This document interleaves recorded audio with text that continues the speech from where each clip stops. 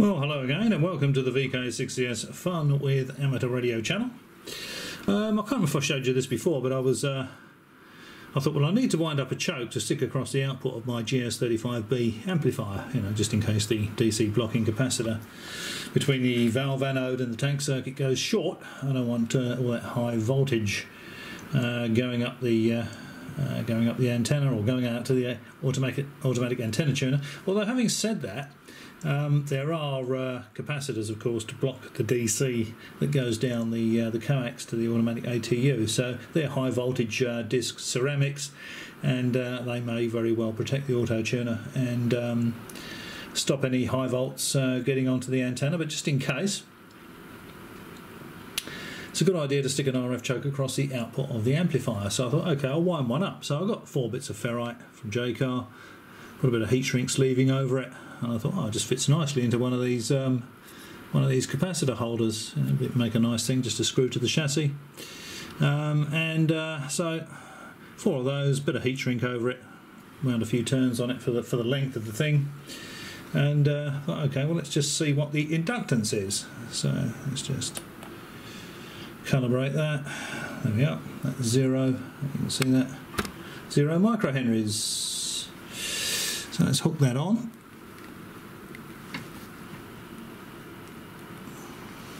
I'm leaning around the camera here, so again, the shaking has got nothing to do with any kind of withdrawal symptoms. Honest officer. Right, now, so there we are, 173.2 microhenries. Now, you would think 173.2 microhenries would be more than enough. Now, I do actually want to try this GS35B amplifier on 6 meters as well. I want to see if I can get it to do 160 through to 6. So anyway, I thought, well, 160 through to 10 at the very least. But let's just see how, or let's just see if that choke has any nasty resonances in it that could potentially cause a problem.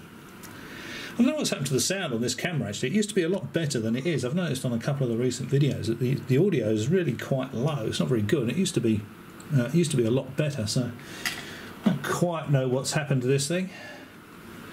All right, so let's. So if I put that in there, like that, and that in there like that, and tighten that up. I can then connect that to the FG01 antenna analyzer and see if there's any frequencies that it quite likes, and it might actually give us might sort of compromise the output of the amplifier. So it's on 14.2 megs at the moment. You can see there's nothing there. So let's open that up to 50 meg bandwidth. Okay, so the sweep width now is 50 megs across here, and we can see that there's a little area here where it could cause us a problem. So I'll just see what frequency that is.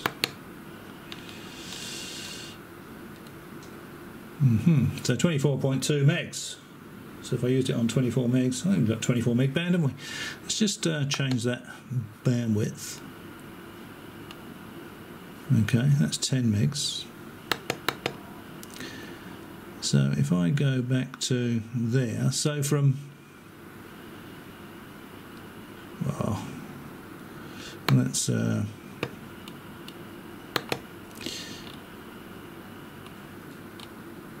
say from 21.5, if you can see that, can you? 21.5 megs.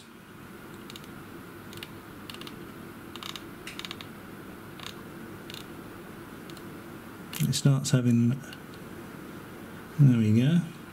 So I mean, that's still 3.6 to 1 and 178 ohms, but you know, it'd be nicer if it was off the scale like the rest of the response. So right up to there. There we go. So it could have a bit of an effect from 27.3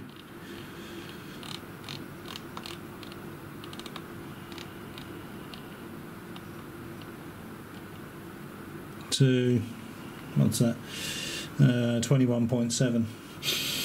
Probably wouldn't ever use it within there, but I need to get rid of that. So out of curiosity, I go to there and then go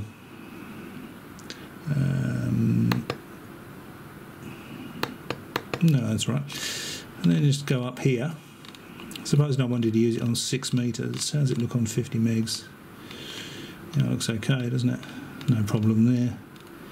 That's 60 megs, and just a little bit of, that's where it runs out of puff there. It only goes up to oh, it's actually gone up to 71.7 megs. It says 1 to 60 megs on the thing, but the later version of this, it says 1 to 70 megs. Perhaps they found out it actually goes up to there. But certainly not interested in that. That's not going to affect anything I'm doing. That needs to be gotten rid of. And go all the way back down to, was that something there? No. Nothing on 40, nothing on 80, nothing on top band, nothing on medium wave. Not that it would ever end up on medium wave, of course. But, yeah, okay, so I hope you found that interesting. So if you're going to wind any chokes, either for the valve anodes or for the to put across the output of the amplifier, it's always worth having a quick look at the response just to see if you get any funny resonances in the chokes which might make them burn. You know, certainly you wouldn't want any nice big dips in the middle of 80 meters or 20 meters or anywhere where you might be thinking of operating. This is okay on 20. It's okay on 40 meters. It's okay on 80. It's okay on top band. So it's only going to potentially have an effect up here. So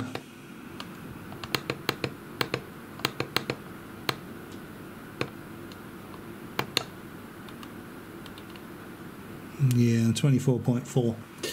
It looks like it could potentially cause a problem. So I'll have to do something about that so that it doesn't appear to have any resonances anywhere in the band of frequencies that I'm interested in using. So that's just having a very quick look at a choke I wound up to stick across the output of the GS35 amp. Hope you found that interesting. As always, thanks for watching. Catch you next time.